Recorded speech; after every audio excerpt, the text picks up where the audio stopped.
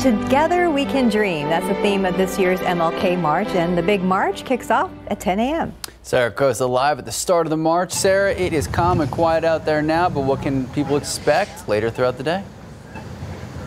A lot more people, at least 100,000 people max, will be out here later today. We're at MLK Academy, where that march is going to kick off. A lot of activity already happening in the last 2 hours since we've been here. We saw a lot of student volunteers get here earlier. They're still setting up the stage. Hey, but the last time this march actually happened back in 2020, at least 300,000 people were in attendance. The San Antonio MLK March is considered to be one of the largest in the nation. The march starts at 10 a.m.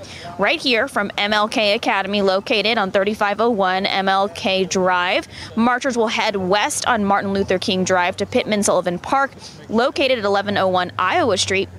Now, following the march, there will be a celebration at the park that includes multicultural performances, a health and wellness area, a youth area, food and merchandise vendors, as well as information booths. Hey, but VIA is going to be offering free bus rides from 8 a.m. to 10 a.m. to the march. Freeman Coliseum is one of the pickup areas, and so is St. Philip's College. Passengers will be dropped off on MLK Drive west of Upland Drive. Buses will return passengers to their original pickup locations from noon to 3 p.m. and participants may access return service at Pittman Sullivan Park. Again, that march starting here at 10 a.m. at MLK Academy, and it's going to go straight. The route is a straight shot down MLK Drive to Pittman Sullivan Park, but if you plan on heading out, make sure you get here early. Traffic is going to be pretty backed up in a lot of blocked off streets like Stephen did mention earlier. Make sure you bring some comfortable shoes and water because this march is about a 3-mile route. Back to you guys.